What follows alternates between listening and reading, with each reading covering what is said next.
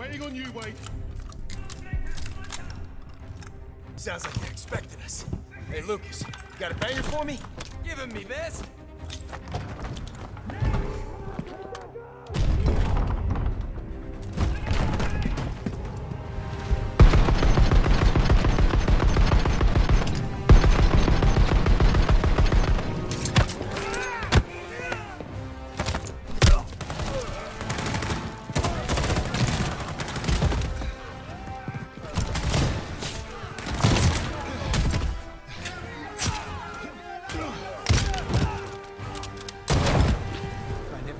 Again?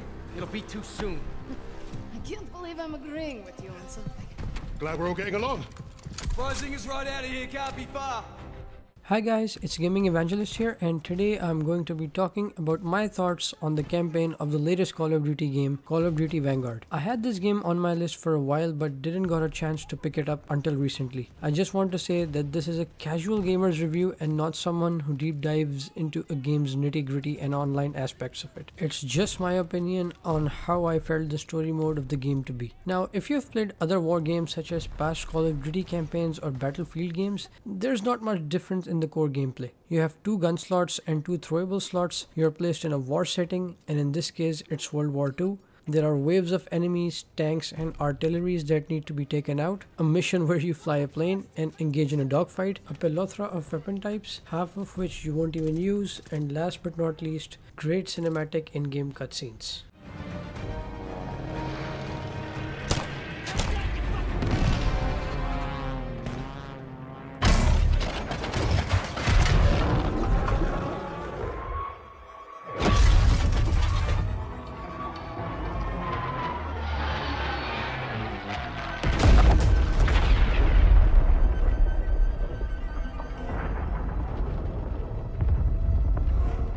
Let's talk about the goods first. This game truly feels big budget like any other Call of Duty game. The cast is awesome, from Mary of Lord of the Rings aka Dominic Monaghan to Czech Okonkwo as Arthur Kingsley, all the way to veteran industry voice actor Laura Bailey as Polina Petrova. Every character has played their roles to almost perfection. Christ, what is that smell? Chlorine dioxide. They think it hides the smell of death. So, iron. Big budget can also be seen in the missions, with the level of detail put into creating the settings and the environment for the player to immerse in. From snowy wastelands in Lady Nightingale to the dense Pacific jungles in Numa Numa Trail, every setting feels rich with detail and creates a truly immersive and unique experience for all the players. Don't shoot! Damn you, Kingsley! We pegged you as a kraut. Lucky we didn't fill you full of lead. Now let's talk about cinematography. I have just one word to describe it. Stunning. Simply breathtakingly stunning. Every single cutscene in the game feels like a short film. Couple that with the acting and giving the cutscenes their time rather than just hurrying into the mission, these make for a great viewing for the fans. The 2019 Call of Duty Modern Warfare truly set the benchmark for stunning visuals, and I can say that Vanguard stands right next to it. In all my years studying the Allies, I have never come across such an unusual unit. Kingsley, Arthur, Lieutenant, service number 25232642. I'll tell you a story. I have spoken with the Führer on exactly one occasion. He recommended a book to me, The Passing of the Great Race, by an American, a man named Madison Grant. The Führer had nothing but praise for him. Fuck Madison Grant and everyone like him. The book reveals that under extreme duress or unfavorable conditions, your people do not deteriorate so easily. In that moment, I knew what I had to do. Right at the suprasternal notch, below the clavicle. Once we had what we needed from this racist bastard, that's where I would put my knife. But all of this doesn't mean the game does not has its flaws. Let's start with the plot. The story revolves around a group of elite soldiers who venture behind enemy lines to learn about a secret project called Phoenix.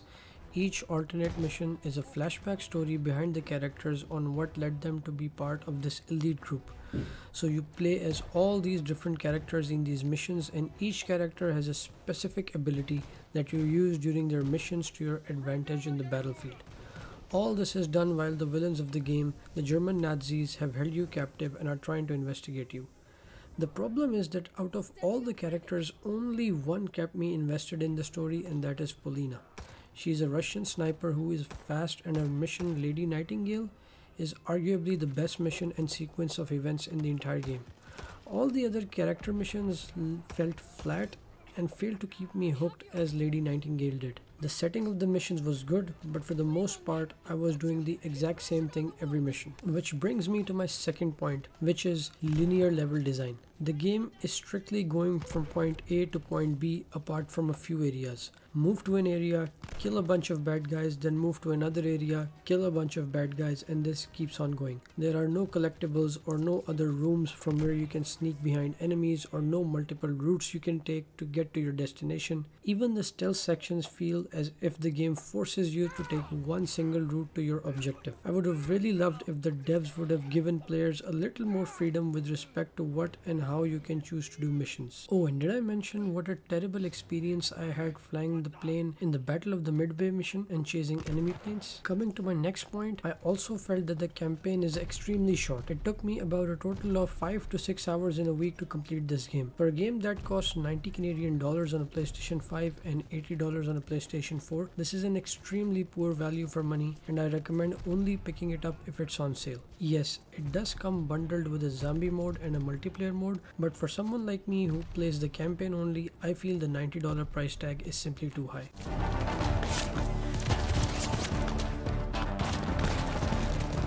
Overall, I enjoyed the game a lot, and if I had to give it a score out of 10, I would say this is a solid 7. But for me, the original Call of Duty Modern Warfare series still remains the benchmark for COD games, and those were one of the best campaigns that I ever played. And I hope the upcoming Modern Warfare 2 is as good as those original ones, or even the 2019 Modern Warfare remake. I'm extremely hyped for its release and looking forward to reviewing it here on the channel with you guys once it's out. Please do like the video if you enjoyed it, and subscribe to help me reach my goal of 1,000 subscribers before the end of summer. Let me know in the comments of your thoughts on Vanguard and which Call of Duty campaign is your favorite one to date. For other campaign reviews for games such as Cyberpunk 2077 and Horizon Forbidden West, do check out the video section on my channel. Thank you and have a great day.